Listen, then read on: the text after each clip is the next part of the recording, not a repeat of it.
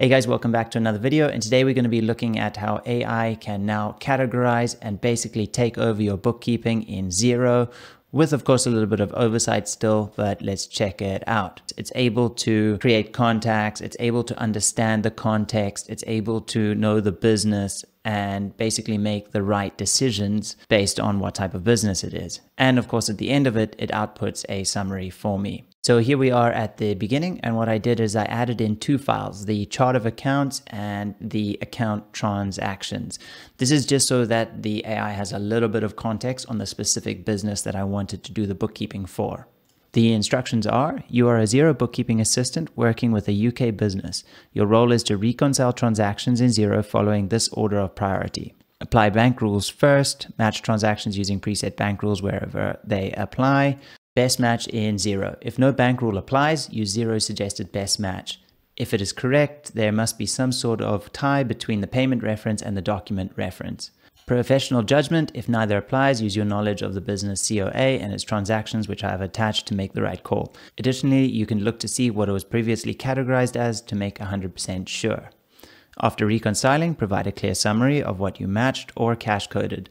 The summary should be grouped by category or type of transaction. State the number of transactions and the total value per category. Highlight any transactions that require any judgment or manual coding. Flag anything you are unsure about or that may require review. Your goal is to keep the reconciliation accurate, efficient, and easy for me to review. Once you've got those instructions, make sure to click save.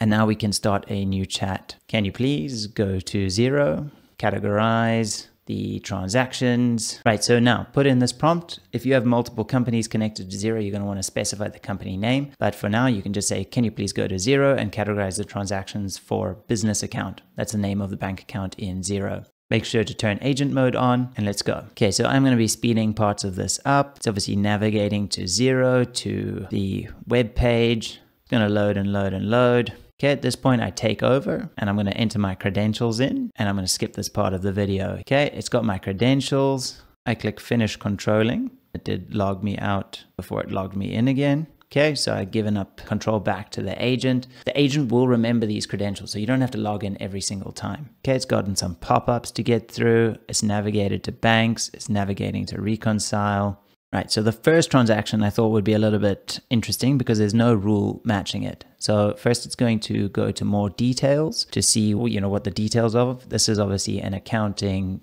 subscription. So I'm hoping it finds the contact accountancy partner and puts it to audit and accounting fees. It's put in the contact details. Later I'll ask it to fix this. I already had a contact for accountancy partner, so I'm going to ask it to come back and change that in just a moment. It'll display that to me in the review. And I didn't have to tell it what account to choose. It knows to find the appropriate one, and it found accounting fees. Even puts in a good description. Okay, at this point, it thinks everything is ready, so it actually gives me some feedback for me to approve. So here's the feedback. Okay, here's your Xero subscription, Stripe. It's telling you there's a Monzo business account. It's a rule, and basically they said there was one thing that went to the 401 audit and accountancy fees, which with the new contact accountancy partner in the description. If at this point I could have said, yes, everything's good for me to reconcile, I said no. So find the contact rather than creating a new one. So here we go. I said there should be a contact for accountancy partner. Can you please search for an existing contact rather? That's all I said. And it's going to handle it from here. I'll be honest, do not know what happened at this moment. I was very pessimistic at this point. I thought it had failed me. However, speeding up a little bit, it did this. It found accountancy partner and selected the new contact. So at this point, I was happy with it. And I said, please go ahead and reconcile or okay each transaction. Left it to think a little bit. And there we go. Bam. Okay each of them. Simple as that. I mean, if you guys have an account that you need to do this for daily and it's all set by rules, you've saved yourself hours. I mean, if you're a CFO firm, this is insane. At the moment, there is no way to do this with an API call. There is no way.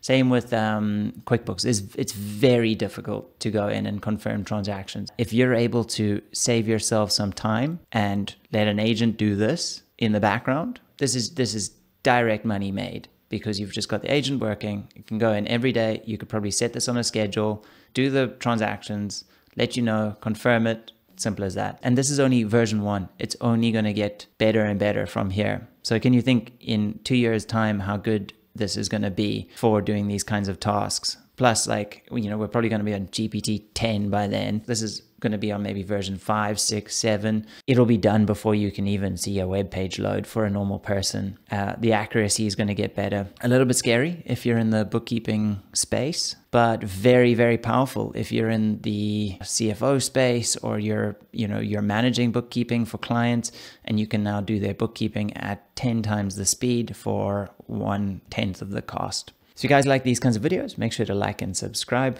I'm Andy. Till next time.